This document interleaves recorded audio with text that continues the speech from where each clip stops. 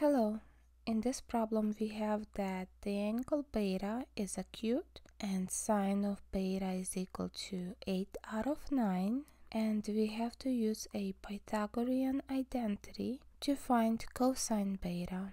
The Pythagorean identity that is using cosine and sine is sine squared theta plus cosine squared theta is equal to 1. Once we have the Pythagorean identity, we can substitute and solve. We are given that sine of beta is 8 out of 9, so instead of sine, we have 8 out of 9 squared plus cosine squared beta equals to 1. Let's simplify the exponent. You can think about 8 out of 9 squared as 8 out of 9 times 8 out of 9, or if you know how to distribute the exponents, this is equal to 8 to the second out of 9 to the second. Either way, you should get 64 out of 81 instead of 8 out of 9 to the second power. Let's keep everything else as is, plus cosine squared beta equals to 1. In order to solve for cosine, we have to do the inverse of positive 64 out of 81, which is negative 64 out of 81. Whatever we do to one side, we have to do the same thing to the other side, so we get 1 minus 64 out of 81.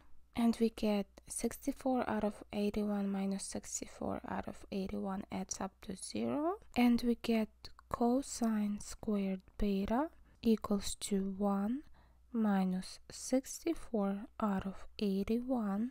We need to combine fractions, and 1 is a whole number. Whole numbers are always out of 1. The least common denominator is 81.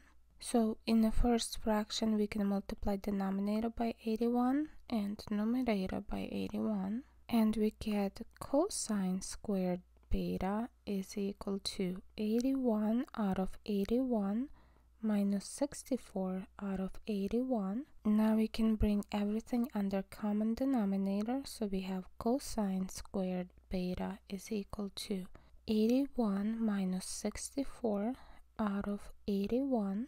And we get cosine squared beta is equal to 17 out of 81. Cosine is squared, so we need to do the inverse of squaring, which is a square root. Whatever we do to one side, we need to do the same thing to the other side, so square root of 17 out of 81. Square root and the second power will cancel.